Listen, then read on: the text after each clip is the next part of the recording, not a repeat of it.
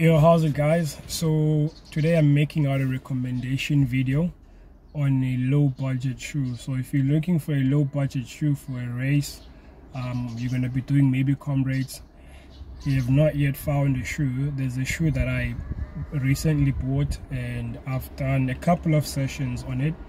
I've done hills, I've done speed, I've done long runs. So it's basically a shoe that I've tested. And what I can say from that shoe, it allows me to perform better on all the sessions. So I best believe that it's a perfect shoe for a race day for me. It's the shoe that I'm going to be using, that I'm planning to use for a comrades. It's at a very low cost. So if you're looking for a shoe, maybe around 1,000, maybe 1.5, under that amount, I would say go for the Maxed Elite Zeus 2.0. Now if you look at it, doesn't really have a thick sole, but it is thick enough for a proper cushioning. It is thick enough to run an ultra. I've run an ultra with a shoe that has a bit of a smaller sole than this one here. So this one here, I'd say for me, this is a better shoe from the shoes that I've been using. And it's very light in weight. As much as I have this amount of cushioning, it's very light in weight. And what I like about it as well, it's the fabric on top. So most of the time when you're running, we always pour our legs with water, trying to cool down, and the water would go directly to the shoe and then the shoe would get heavy.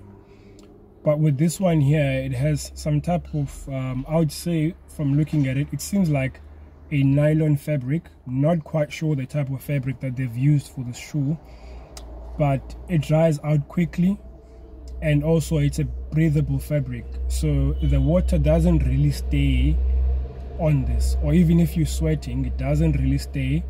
And also the fabric stretches out a bit as well.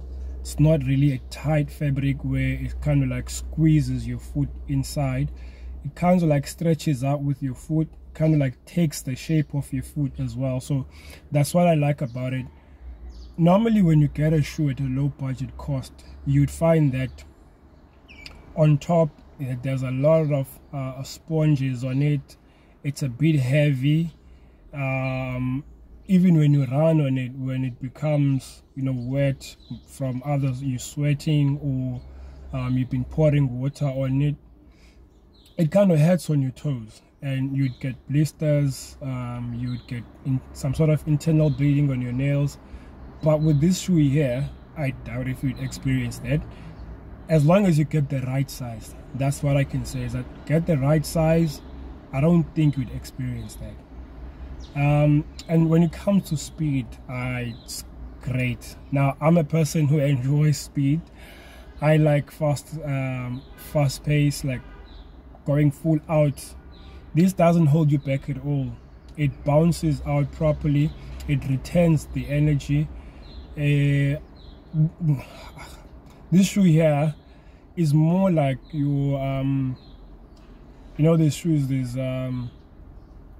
these super shoes. It's more like those super shoes. I would say it's closer to a super shoe. Yeah, they say there's some sort of a carbon plate here, but I really doubt. I'm not sure. I haven't opened it to check whether there is a carbon plate or not. But yeah, I can say though that there's something between the sole. If you look at it closely, there's something that they've inserted there between the sole. I'm not really sure what that is. I haven't checked it out. But yeah, man, for me, if you're looking for a shoe at a low budget cost, again, try and go for this Zeus Maxed Elite. It's currently going at 899 rands from Mr. Price Sports. Yeah, I believe that they've done the best here with this shoe. I've been using a Maxed Elite shoes. I've been using them, but I think this one here from their brand, this is the top shoe. From Maxed Elite, this is the top shoe. I know that Mr. Price Sports got some other shoes that they're selling, just forgot the names, but under the brand of Maxed Elite, this is the best shoe. And what I like about it, low budget, affordable, and it can allow you to perform better. So try it out, tell me how it is. Yeah, thank you. I hope you enjoy it.